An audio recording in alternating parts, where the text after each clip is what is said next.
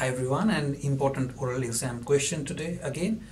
Recently, a deck officer was asked about the Djibouti Code of Conduct and he didn't know the answer to it, so I thought I will make a video on it. So what is the Djibouti Code of Conduct and what is the importance of it to the maritime industry? So if you don't know, Djibouti Code of Conduct was adopted in 2009.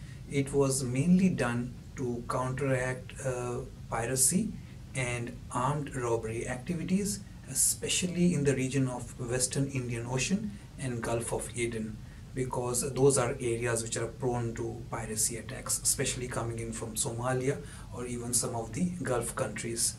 Now, this act or this code of conduct was introduced in 2009, but it was amended again in 2017 through the Jeddah amendment to the Djibouti Code of Conduct. You have to know about that as well, because the Jeddah amendment kind of made sure that apart from piracy and armed robbery, the Djibouti Code of Conduct also includes other illicit activities like unregulated or unreported fishing or human trafficking or any other activities that disrupt the peace in the maritime nations of that region. So about 18 countries have ratified or adopted this.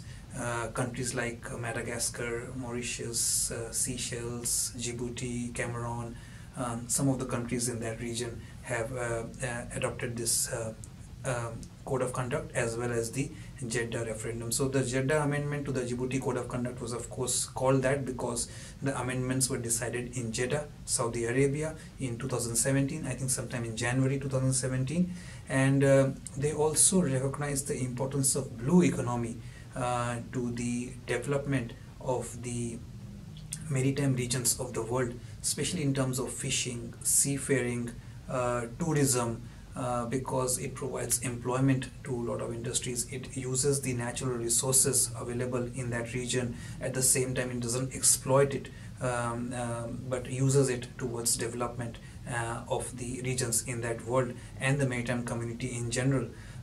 So the Jeddah conference or the Jeddah amendments was attended not only by the member states but also by the Interpol and the United Nations team that ensures peace in that region. So and some of the other countries as well, France, the Reunion region of France, and they attended that as well.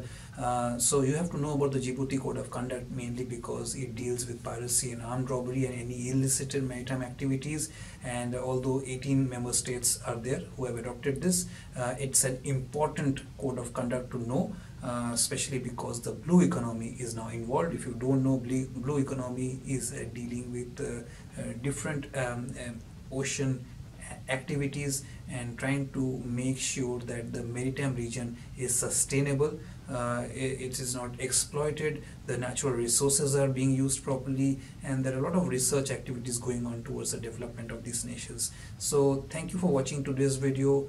Let me know if I missed anything. Like, share, comment, subscribe, and keep supporting the channel so that I can keep making these videos for you which are useful for your orals preparation. Bye for now.